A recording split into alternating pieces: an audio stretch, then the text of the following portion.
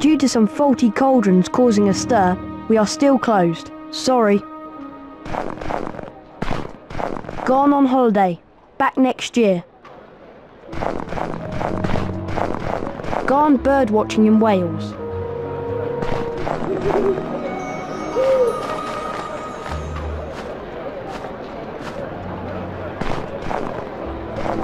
We are closed due to daylight robbery.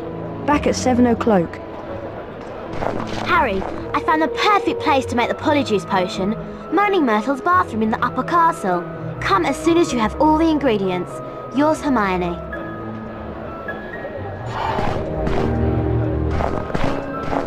We apologise to our customers for the temporary closure. We are still tidying up after Gilderoy Lockhart's last visit. Wandered out for a spell. We'll return later. Nice earmuffs, Potter. Did your mum make them for you? Oh, I am sorry. I forgot. Malfoy, you're almost as funny as Filch. Now get out of my way. All right, Four Eyes. Oh, by the way, I've left a nice surprise for you in this shop. Enjoy.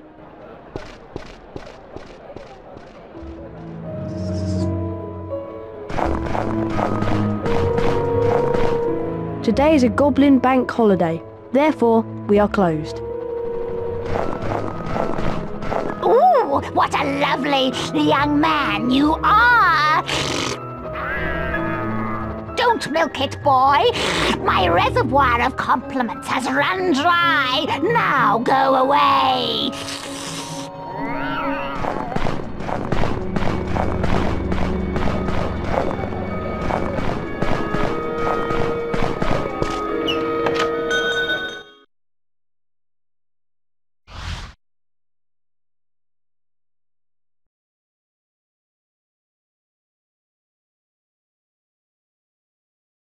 Please help me. Somebody's released a gang of pixies in my shop and they're wrecking the place. I'll give you anything you need if you can stop them before they destroy my shop.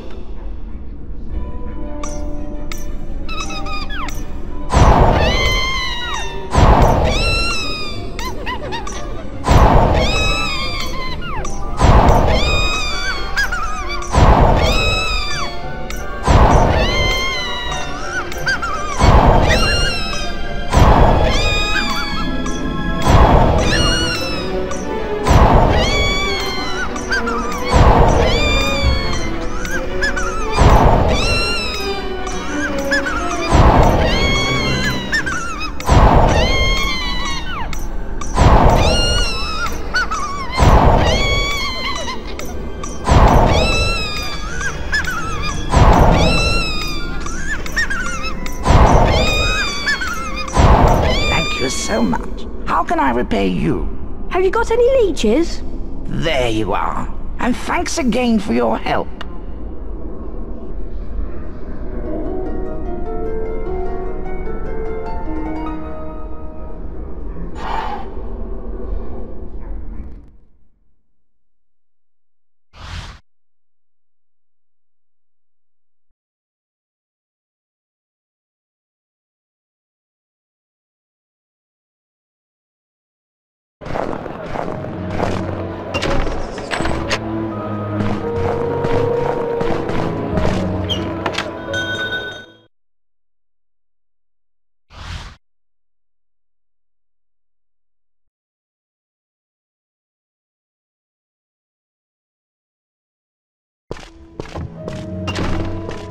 Welcome to the Magical Menagerie.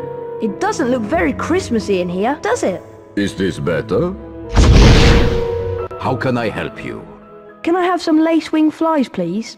I do indeed have some lace-wing flies in stock, but they move too quickly for me to catch. They're hiding in one of these boxes. If you can catch 5 for me, I'll let you keep them. You need to collect all the flies within the time limit.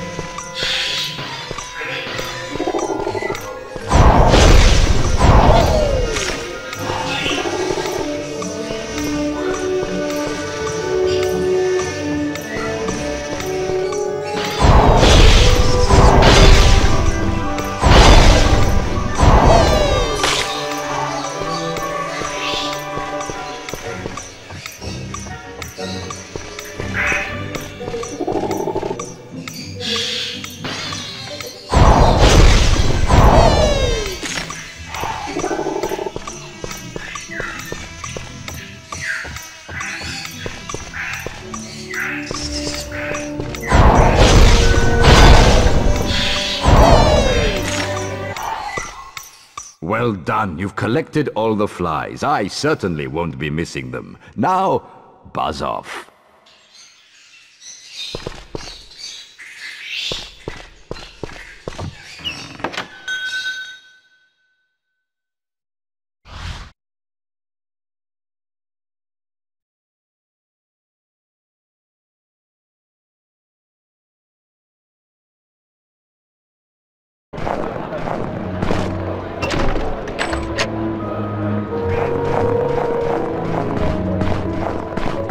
If you've got all your stuff, we'd best be getting back to Hogwarts.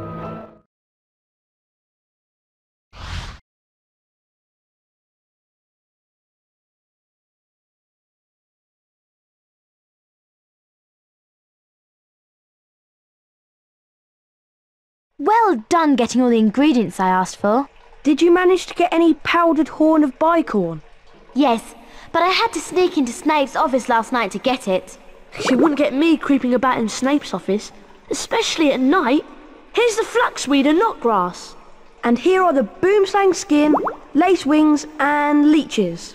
How long until the polyjuice potion's ready? I'm afraid we still need some extra ingredients. Something from Crab and Goyle. I've already managed to get some hair from Millicent Bulstrode. I hope you're not saying that you're going to turn us into Crab, Goyle, and Millicent Bulstrode. Well, Crab and Goyle in particular are the only people Malfoy trusts. He'll tell them anything. You do want to find out whether Malfoy's the heir of Slytherin, don't you? Of course we do. I just hope that the polyjuice potion will wear off. That's all. Of course it will. Ron, I think you should try and steal some hair from Crab and Goyle after lunch. They like to have a nap after feeding their faces. I've got a bad feeling about this. Come on, Ron. Let's leave Hermione to prepare the potion. This potion is going to be very difficult to get right.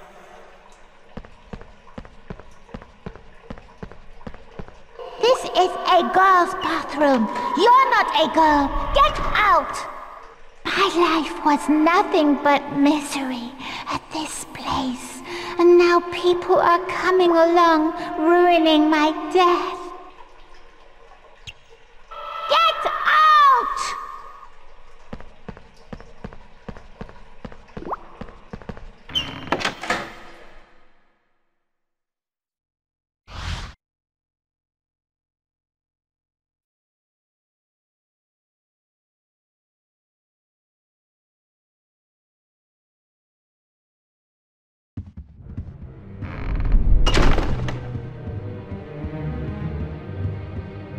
Hogwarts is like a maze. I suggest you follow the carpet if you want to get back to the common room. I suppose I'd best get some hair from Crab and Goyle. Good luck. I'll meet you by the common room later.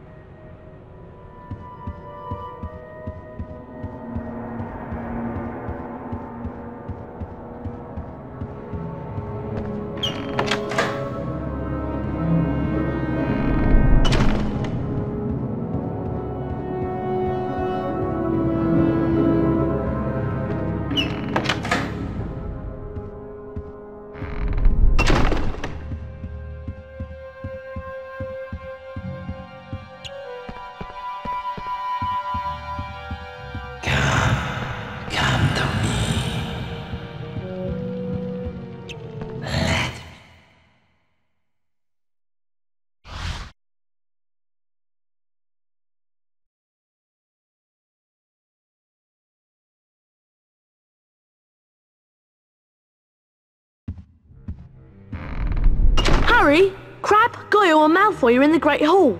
They've enrolled in the dueling club. I wonder who'll be teaching it. Let's hope it's not Lockhart. I've had enough of him for one day.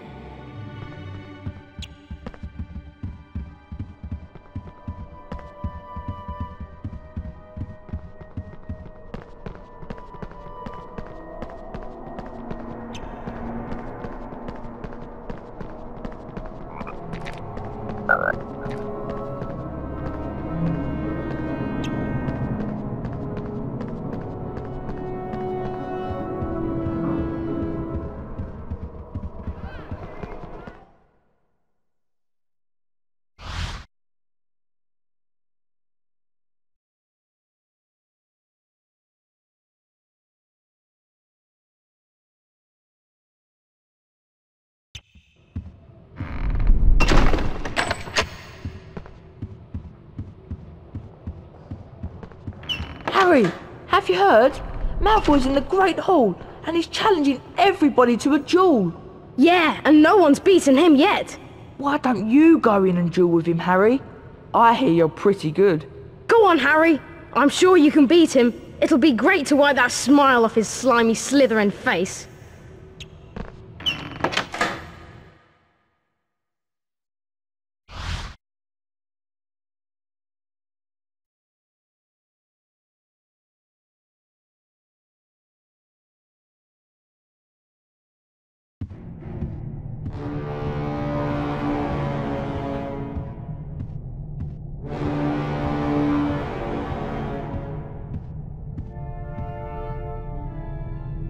If it isn't the great Harry Potter. Fancy a duel? I'm something of an expert. Go on, Harry. You can do it. Better watch out for the candles, Potter. They've got special jinxes in them. Trust me, you're going to need all the help you can get. Get ready, duel!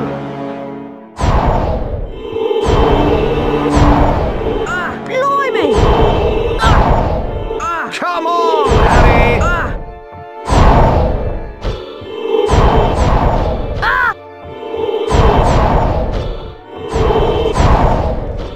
Blimey! And the round goes to Harry Potter! Get ready, duel!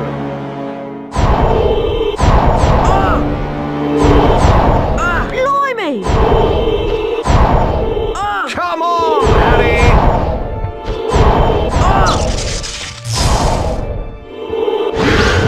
Blimey!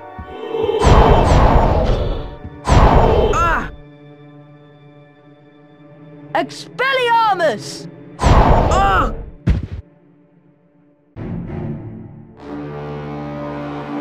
If you think that makes you the winner, you've got another thing coming.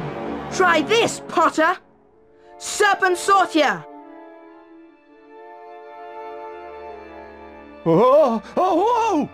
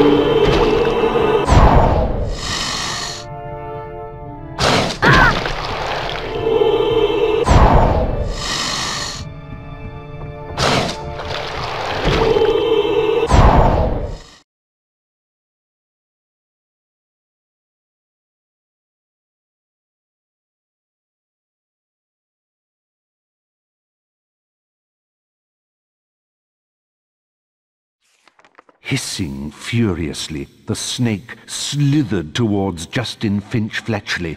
"Leave him alone!" Harry shouted. At least, that was what he thought he'd shouted. When he looked up at Justin, he was met with an angry look. What do you think you're playing at? The snake was lying slumped on the floor, docile as a thick black garden hose. So why was Justin, and everybody else for that matter, regarding him with a look of horror? You're a parcel mouth, Harry. Why didn't you tell us? Harry didn't know what a parcel mouth was, so Ron told him. You can talk to snakes, Harry! Hermione informed Harry that being able to talk to snakes was what Salazar Slytherin was famous for, and how the whole school was now going to think that he, Harry Potter, was the heir of Slytherin and therefore responsible for the attacks.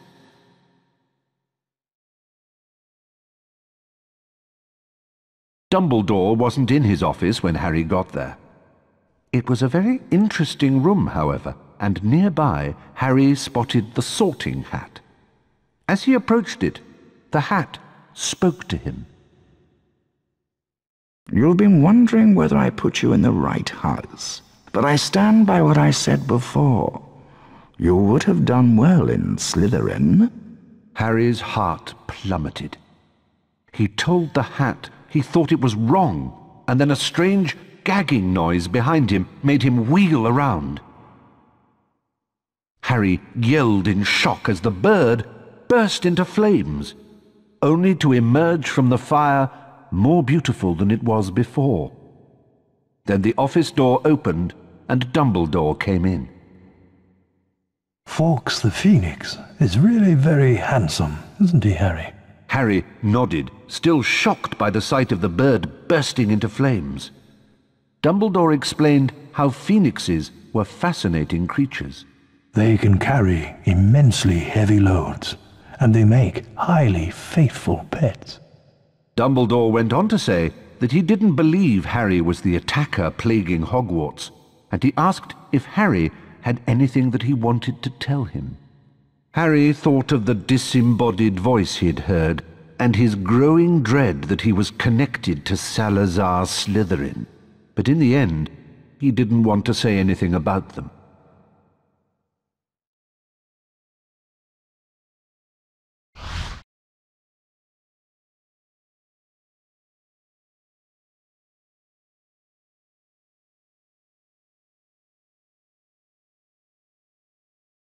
Now that everyone knows you're a parcel mouth, they've convinced you're the heir of Slytherin. You don't think it's me, do you? Of course not! There's no way you're the heir, Harry. Thanks. We need to finish the Polyjuice potion and prove that Malfoy's the heir of Slytherin. That way we can clear your name. Ron, did you manage to get some hair from Crabbe and Goyle? Yes, I did. But I'm telling you, it wasn't easy. Okay, I'm sure I've done everything right. Once you've drunk the potion, there won't be much time before we turn back. Now what? We each have some of the potion, add the hairs, and then drink it. I'm still not sure about this. Ready? Ready? As I'll ever be.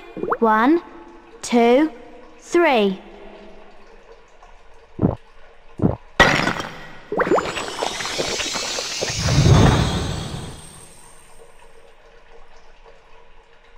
Are you two all right? Yeah, unbelievable. Hermione, are you okay? Fine. I'm fine. Go on without me. Well, if you're sure, we'll meet you back here later.